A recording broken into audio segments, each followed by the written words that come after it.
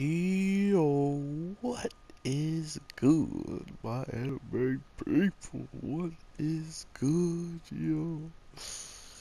So I got some pretty bad news, but in all reality, it might be a blessing in disguise. I'm not truly sure, but from what I can see, we are about to not have any One Punch Man this week, which kind of sucks, but at least two of our shows that are absolutely hype or good at least. So with this episode of YUNO, we really get to see where all of this like ridiculous power, or not even just power, but this ridiculous amount of technology inside of this place, and how it's been there even longer than how long they expected the people who they knew who were here already, or who had lived long enough to tell the tale about this place. Oh, I got them both at the same time. That's sick. um, but whoever was around to like create this place, or was around to even talk about it and get the information out there, um, they're the ones who really are capable of telling us, what their stories were, and that's about it. And from the hindsights of it all, they might not have even, gotten any type of information, or as much information as like our main characters have, from just going in behind people who have already tried and left their marks behind. Um, we learned that one of the people that had gone down there and actually lost her life was someone who actually learned of the reactor flux device, or the flux device, um, and knew his father.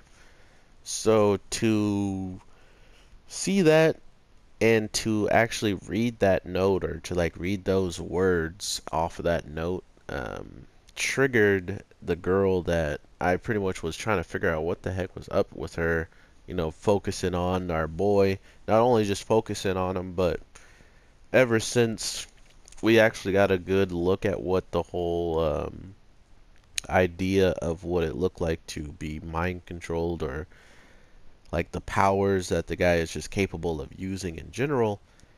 Once we finally saw that, it was clear to me that whatever he was doing, it affected her over time. Like, it keeps on affecting her because he's done it to her. And it's like a dead giveaway every time she gets a headache and stuff like that. But it's almost as if he's breaking into your mind, or even leaving a kind of kill switch in there.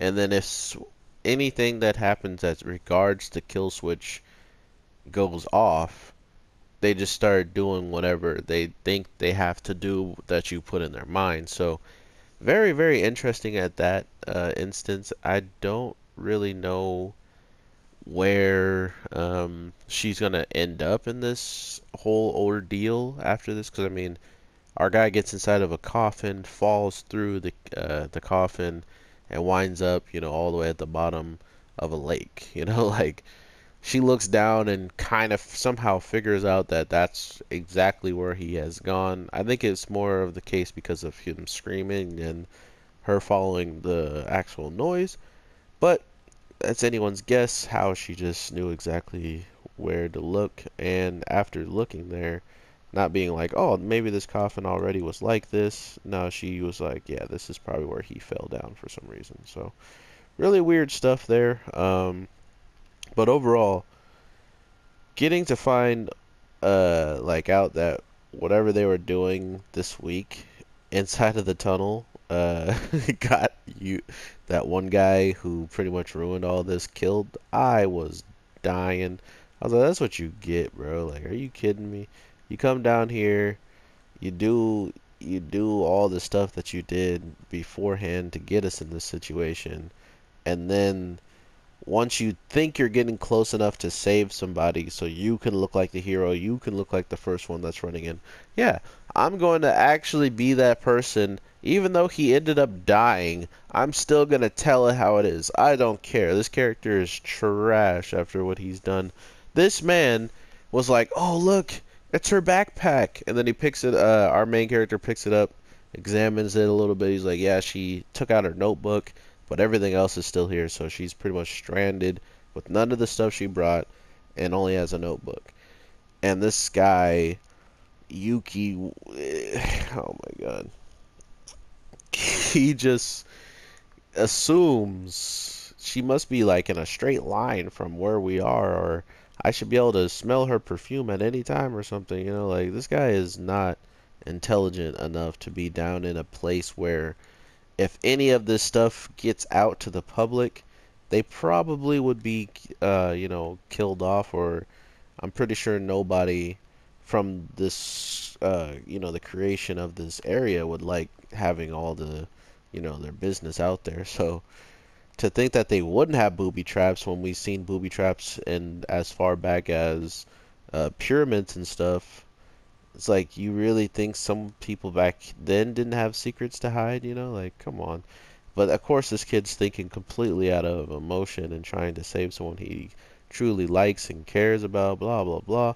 But yet, because he does this, he straight up falls through the ground, winds up busting his back into some spikes. So he literally gets impaled by multiple spikes and pretty much dies. But since our main character is a good guy, he goes back in time, yells at him in a way that, would make him, I guess, not hate himself too much, but at least enough to know that, hey, you're not coming. Like I'm doing this without you and you can't come.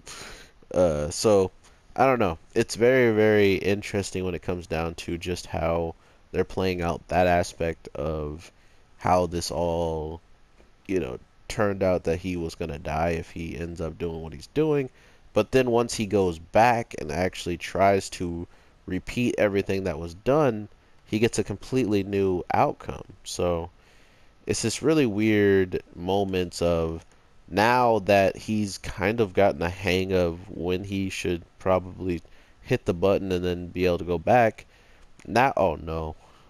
Now it's a factor of why why is different stuff happening if you don't come in here with Yuki, and why is different stuff happening now when you came in here with this girl, the teacher, instead. So very, very interesting. But yeah, she is pretty much under the mind control of that guy that had the pistol in the first place. Her showing up with the gun was not surprising, seeing how she's been continuously giving us hints that she's being controlled in some way, shape, or form. So that wasn't too too shocking to me that that happened. So it just sucks that he's all the way down in a place. He now might be seeing his mother after spending so much time in this area of unknown origins. And he saw, he's like, we're gonna get out of this alive. I promise it. Alive. We get out alive. But he hasn't not once talked about the person up top with a gun who was just chasing him to find himself here. You know what I mean? So there's a lot of things this man is hiding as of right now, but at the same time, it's smart to hide it from somebody who's already terrified of just dying alone in this place and now dying with just one friend because they couldn't escape. But also, if you go and tell her that there's a killer on the loose, I don't know how she would feel about that. So, with all that being said, my anime people, I hope you guys have a great day, night, evening, whatever the case may be when you're watching this. I'm your boy, the Anime G, and I can't wait to talk to you guys in the next one.